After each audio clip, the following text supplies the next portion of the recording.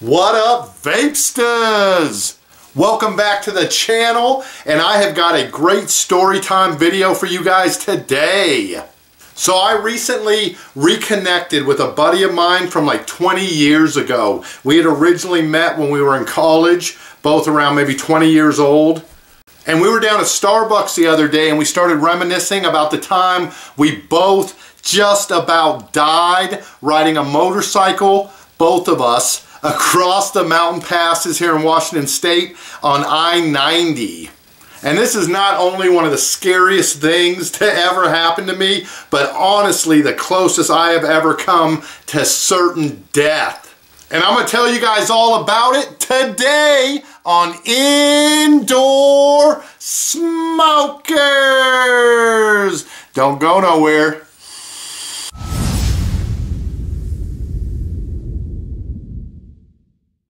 So alright guys, this is something that happened decades ago. It was when I was about 20 years old. Me and my buddy, we were college friends from when we were going to Wenatchee Valley College, and he was spending the summer at my parents' house. My father, who moved out, all the kids had moved out. It was a big 5-bedroom, 3-bathroom house, and my mom was living in it all by herself. So I decided if I could get the house cleaned out, because of course it had 20 years and 4 kids worth of garbage and shit mounted up in there, if my buddy and I could get that house cleaned out, I made a deal with my dad that if I could get it cleaned and sell it, I could get the commission off the house that would have gone to the realtor.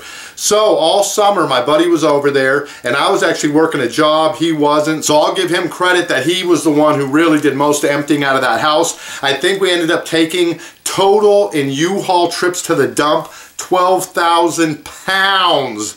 I think that's 6 tons worth of just fucking accumulation, man. My mom was a little bit of a hoarder, so anyone who's dealt with that, you know what that looks like. But anyways, at the end of the summer, rather than get paid, my buddy had a motorcycle he had found that he really wanted to get. So my dad ended up buying him the motorcycle as his payment for doing all of the work on the house. I ended up getting the money that would have gone to the commission, and I bought the land that I lived on for 7 years up on top of a mountain with that money. But anyways, that's a different story. So my buddy gets his motorcycle and it's great. He loves it. It wasn't the biggest bike. I believe it was 1100cc. I was somebody, the only motorcycle I'd ever ridden, if you could call it that, was a 50cc Passport, one of those little mopeds. They say it's only a moped if you pedal it, and I'd never pedaled. But still, basically, I don't know motorcycles. But my friend's a good, experienced motorcycle guy. He'd ridden motorcycles for years. And so the only way we could get that motorcycle back to where we lived, which was on the east side of the mountains, he lived in Spokane at the time. I was in Wenatchee living out of my truck at the time. So we had to get the motorcycle across the pass. So, of course, we're the geniuses we are. Think, let's just go ahead and ride it. I'll ride on the back. We'll just, you know, do a nice, it's summer day. Shouldn't be any problem. And we'll just take it over to Wenatchee, and then he'll drop me off and drive on to Spokane.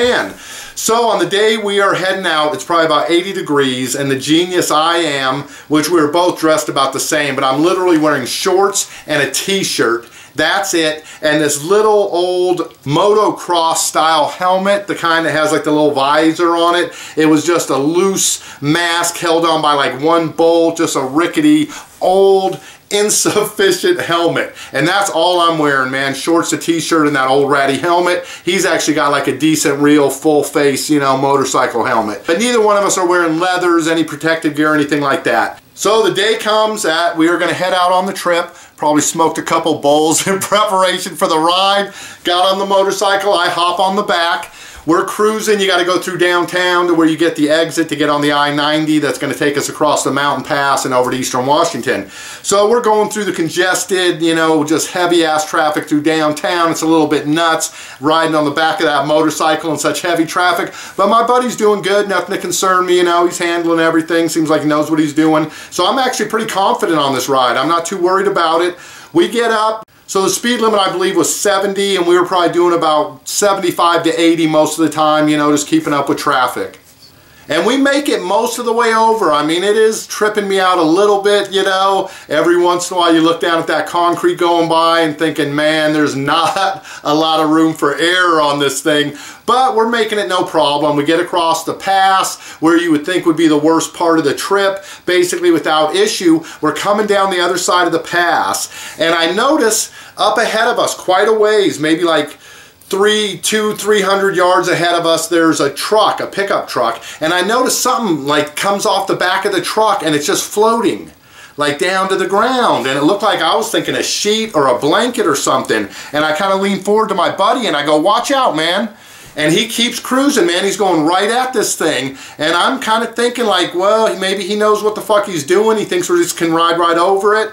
But then it's like my mind, you know, is going through all the freaking possibilities of what could happen. And I'm thinking, man, that blanket could get caught up in the fucking tires or something, you know, cause us to fucking skid out. So right as we're getting closer to it, I smack him on his leg a couple times. And I go, watch out, man.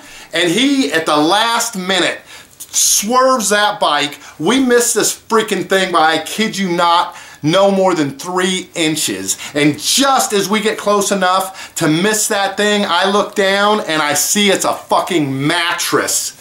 Either a mattress or a box spring. I couldn't swear which, but I will tell you either way, we were fucked if we hit that goddamn thing, dude. No joke. They would have been scraping us up off that highway with a freaking shovel, man.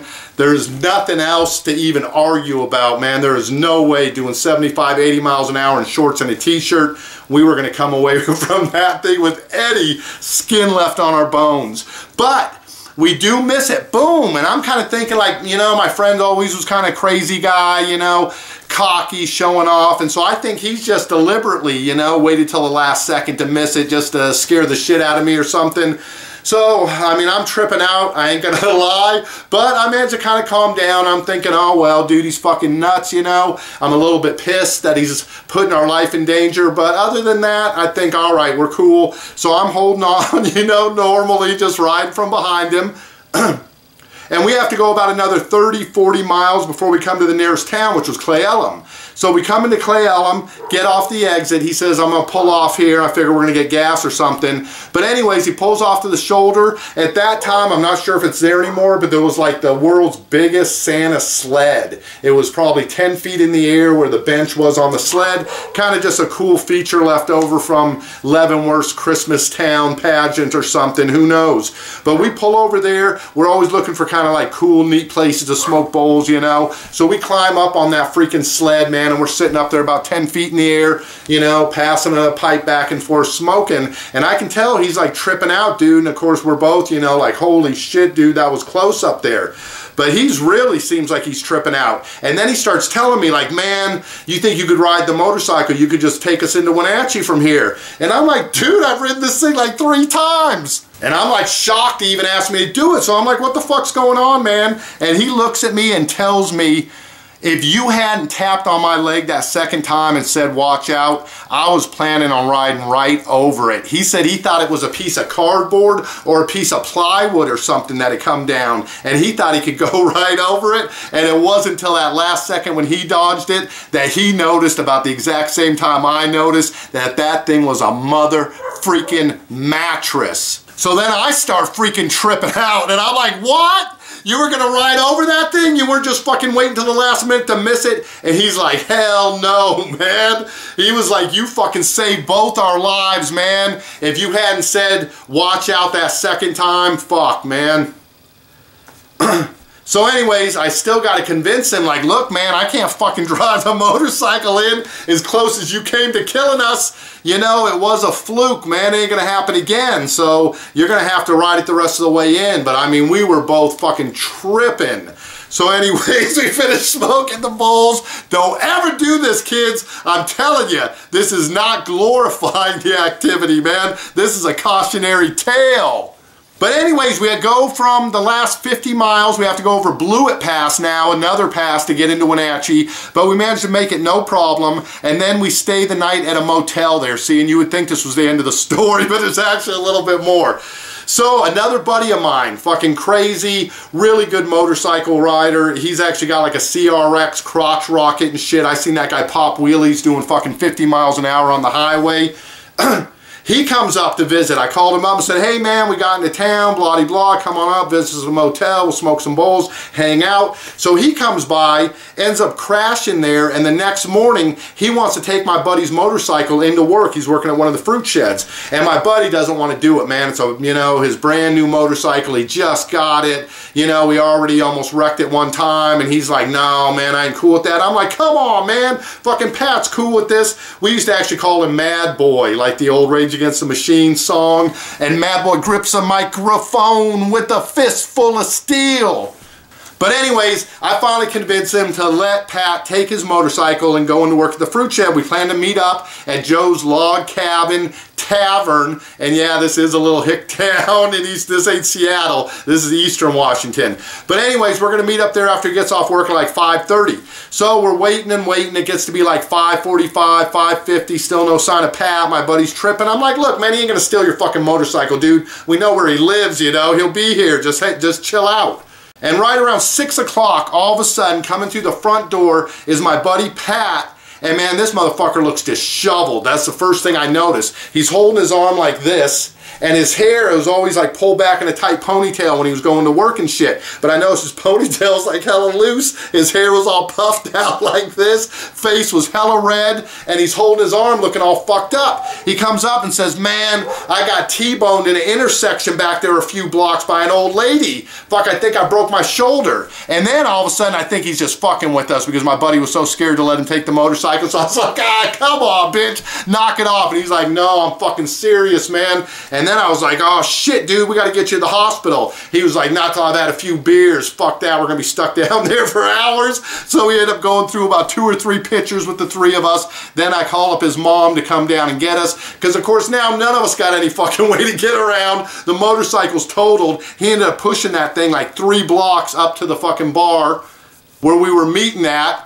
And it wasn't driving no more. So anyways, his mom takes him and fucking gets to the hospital. You know, he ends up being a broken collarbone. He gets the sling and shit. Then we go back to his storage unit, smoke some more bowls. He actually lived out of his storage unit in the back of his truck with a canopy on the back for about 3 freaking years, man. That motherfucker was committed. And on a little bit of a side note, this was a cool motherfucker, man. And then I think the next day we actually went rock climbing. Of course he couldn't climb or anything, but he could still belay you with just the one hand, the left hand belay. But this guy, even that way, I would still trust this guy with my life, man. He was that kind of guy, fucking awesome, but always fucking with you. Always making you think you were gonna die, just like my other friend, which is why I thought he was fucking with me on the motorcycle. But anyways, but one of the funny things I remember with Pat, one of the first times I was up on probably about a 50-foot ledge on a 100-foot climb we were doing, he's belaying me from the bottom with the rope over the top, you know, tied to my harness. And he ends up letting enough slack go from the rope so that he can lay all the way flat on his back. He's still got the brake on the rope, you know, so he can stop me if I'm falling. But then he pretends he's sleeping, closes his eyes, puts his hat down over him, laying on his back. So when I look down off the fucking rock, I'm like, what the fuck, man? Get up, get up. Anyways, he is dying laughing. And that takes a special kind of guy to do that type of shit and still be somebody you trust with your life. Actually, I remember one time we were kayaking with a few buddies and we were going through, it was the Wenatchee River, it's a class 3. We were going through a hole called Snowblind. This was a gnarly ass hole, huge rock, you go over the top of it and it was all back curl. So you had to have enough momentum to get through that because the last thing you want to do is get caught and pulled back in. Well, that's exactly what happened to one friend of mine. He doesn't make it quite through the hole, gets pulled back in, and the kayak starts just turning and turning. You can see he's trying to Eskimo roll to get that thing back up, but every time he does, it just gets turned. He has to do a wet exit underwater, and the kayak ends up floating out, but this fucker can't get out. He's already been underwater and flipping for too long. He's disoriented, he's out of breath, and we can see him struggling, man, and he can't get out of this freaking hole, man. He's just caught in that turbine getting pulled back in, and my buddy Pat, aka Mad Boy, actually runs up the shoreline of the river, up past the hole that we were all already on the other side of because we'd come through it, runs back up the river on the other side of the hole, jumps in the water, goes over that freaking hole with no boat, no nothing, just himself and his life vest on, gets into the hole and kicks my buddy. Boom, our other friend out of the hole. He gets plunked out. Meanwhile, Pat gets pulled down underwater, manages to crouch on the bottom and slingshot himself by pushing off the bottom of the river. Boom, out of that hole, comes swimming out. Goddamn bravest thing I've ever seen a human being do. So that guy was no joke, man. Serious, hardcore motherfucker. But anyways, that's kind of an aside. So I guess the main point is that motherfucking motorcycle was cursed. I'll tell you that, dude. It was gonna be destroyed one way or another. And me and my friend Chris were just lucky. Because at least when Pat did it, I mean, he was on, you know, the small town roads doing 30 miles an hour when he got T-boned. He wasn't doing 80 miles an hour on a freaking freeway. But anyways, those kind of stories are always fun when you live to tell the tale, and that, like I said, is definitely the closest I ever came to dying. I can think about that, which I've done over the years, thought back to that moment, that 3 inches we missed that mattress by, and I swear to God, I still get chills, man. It still makes the hair on my arm stand up just thinking about it. I need a vape just doing the story time to chill a little bit.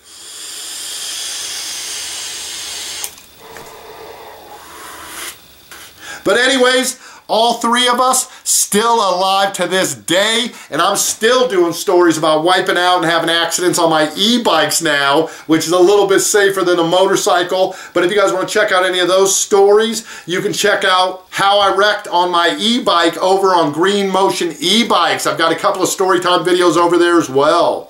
I'll put that link conveniently located right down in the crotch box for you guys. After you finish this video, click that, make sure to go over to the channel. Don't forget to subscribe. And also, don't forget to subscribe here on IndoorSmokers if you haven't done so already. I got a couple more Storytime videos coming. We got a brand new product by Anakin we're going to be taking a look at. So make damn well sure you ring that little bell so you get the notifications when the videos go up. If you haven't been getting the notifications, you might want to unsubscribe, then resubscribe. Click all so you get all the notifications when the videos go up. We're going to have some good stuff coming up soon. I love you all. Thank you so much for hanging out with me for a little while, listening to my ramblings.